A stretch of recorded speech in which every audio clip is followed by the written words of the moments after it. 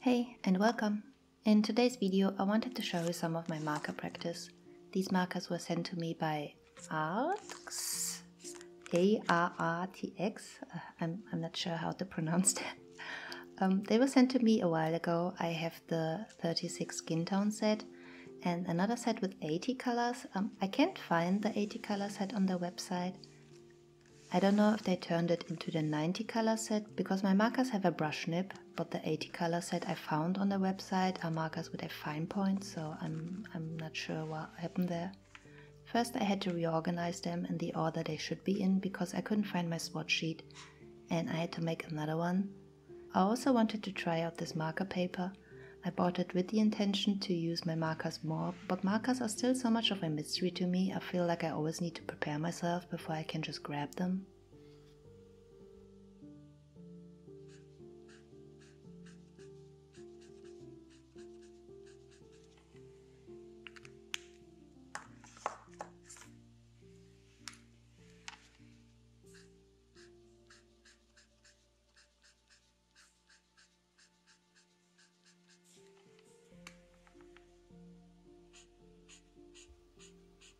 After I finished swatching, I started to experiment with the skin tones.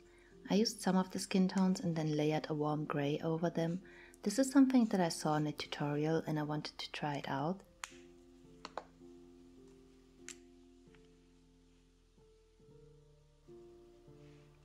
The tutorial I'm referring to is in this magazine.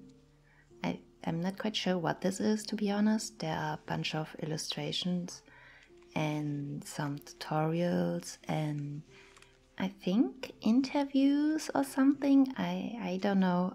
This is in Japanese, so I have no clue what I'm looking at.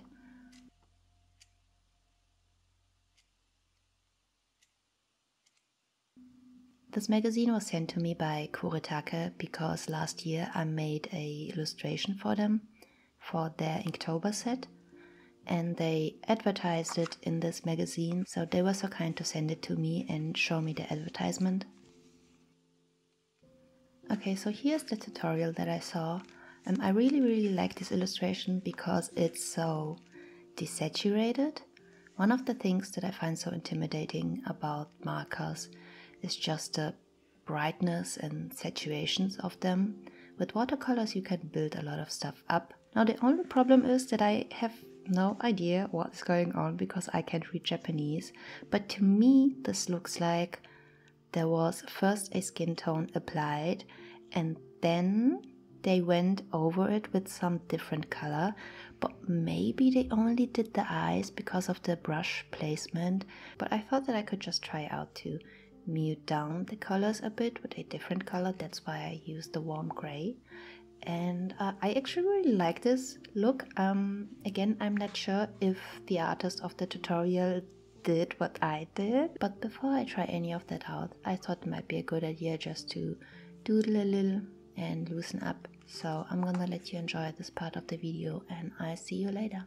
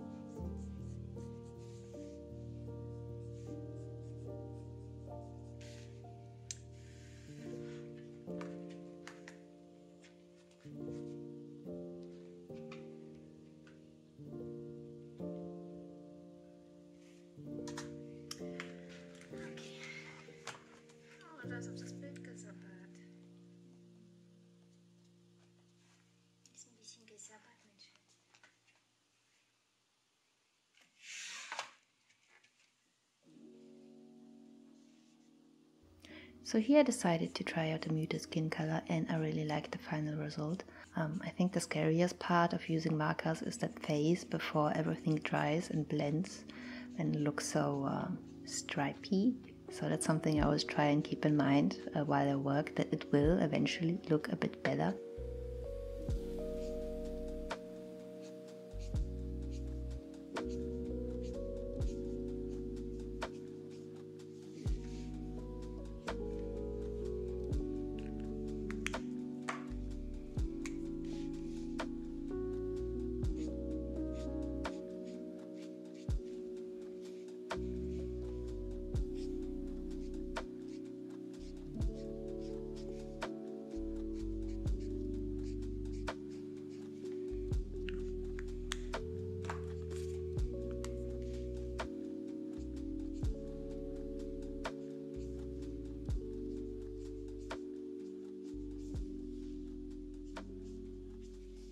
I also really like the approach of doing hair on this one. Once I was done with coloring, I used a Micron pen in black in combination with the Copic pen in sepia to emphasize some of the lines to make it look a bit more finished and interesting. And then I spent the rest of the evening to prepare some sketches and line them. I didn't film it because it's not really interesting, me lining things.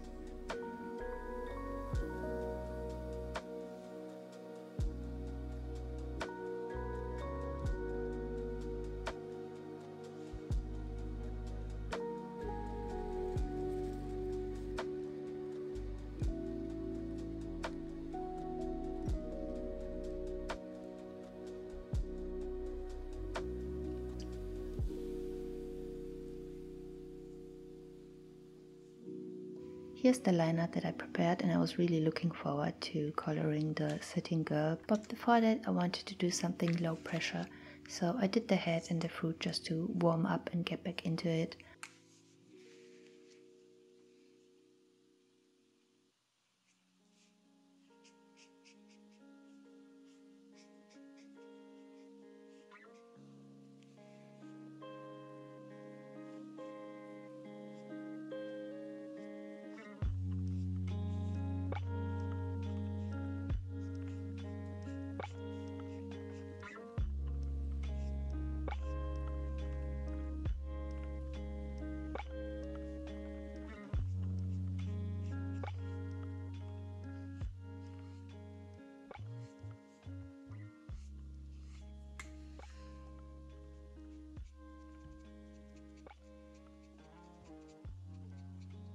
Before I decide on a color, I always do some swatches right next to it and blend it with other colors, just to see what the final result might look like.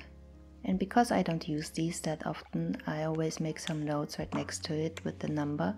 So the next time I'm using them, I'm not only going to have the swatch sheet, but also some drawings and the color notes.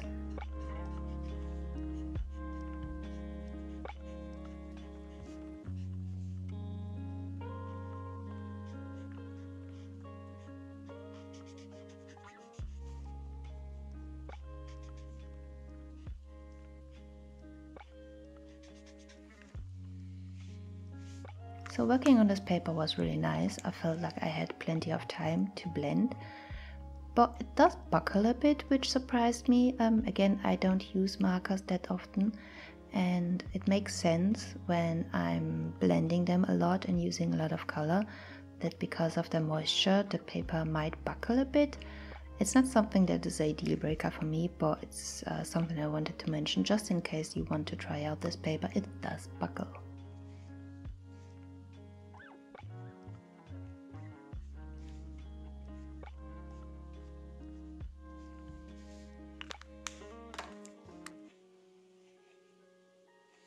Overall, I enjoyed myself quite a bit. Are markers gonna be my next favorite thing? No, I don't think so. They are still very scary.